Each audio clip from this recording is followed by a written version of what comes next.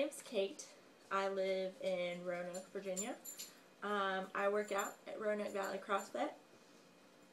I've been there for about 2 months now.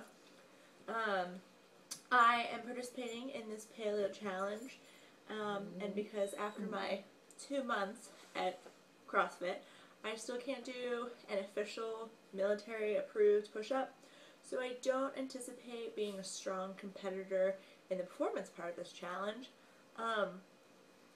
Instead, my strategy is to focus on the diet and the improvement portion.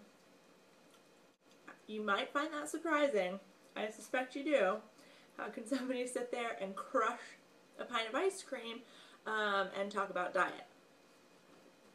Well, the thing is, one, this isn't just any ice cream. This is Graeter's Black Raspberry Chip, and it's decadent. You can trust me, I'm a little bit of an ice cream connoisseur, and it's all part of my strategy.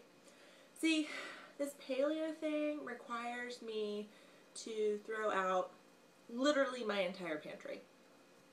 So, I figured instead of just wasting all the food, I would just binge eat, so that none of it went to waste. And that includes the ice cream.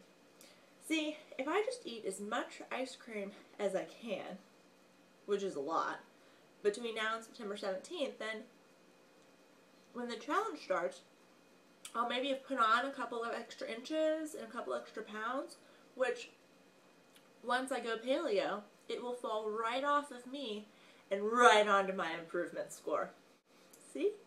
All part of my strategy. I feel like it's best, I should probably just compare myself to a bear preparing for hibernation. Eat all the good stuff now, stock up, because once this thing starts, I have a feeling the first couple weeks are gonna feel like starvation. This will help me get through it. I wish you luck in your competition. Hope you enjoyed the challenge. I'm looking forward to it. I'd chat with you a little bit more, but meeting up with my friends Ben and Jerry here in a little bit, I don't want to keep them waiting. So, good luck, and I'll see you in November.